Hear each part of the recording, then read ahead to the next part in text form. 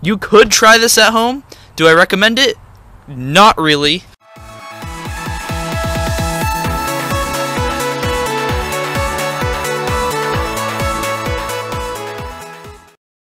Okay guys, I'm going to be recording this with my NVIDIA Shield. I actually just updated my NVIDIA Shield, so cool stuff. Of course, you guys might know more about the story, you might not. Depends on if I put it in the video. So anyway, what I'm going to do is I'm going to saw this D cell in half. And it shouldn't be that hard, because the metal is like, it's gone. Now, I'm going to hold it with a sock. As you can see here, it's a sock. And well, I honestly don't want to touch this battery the way it is right now. Yeah, I don't know exactly what chemicals are inside this battery. I just know there's going to be carbon and graphite. Okay, so do I recommend trying this at home? Well, it depends on how it turns out for me.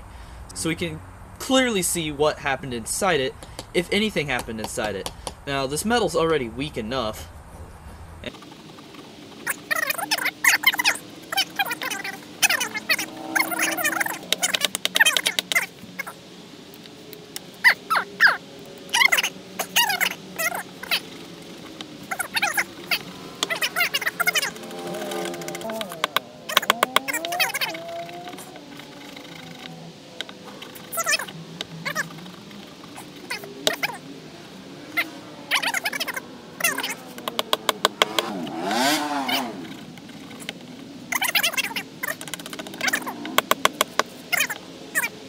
I don't know if I should be breathing this powder in.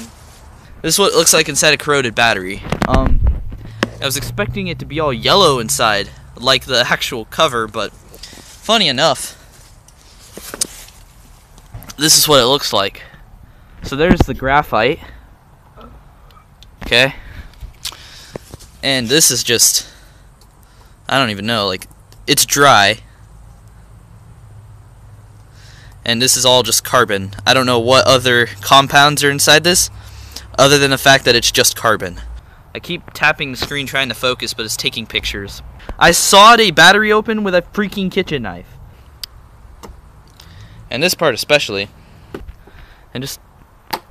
Okay, now just for fun, I'm going to throw a cinder block at this battery in slow motion. But I think I'm going to, like, drop it on the battery. Let's get all this off.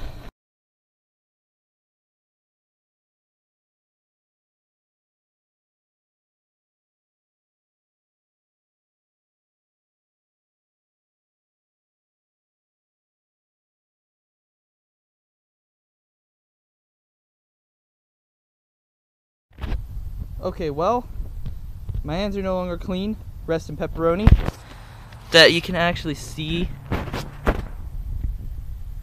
different components of the battery. I just took a picture again, whoops.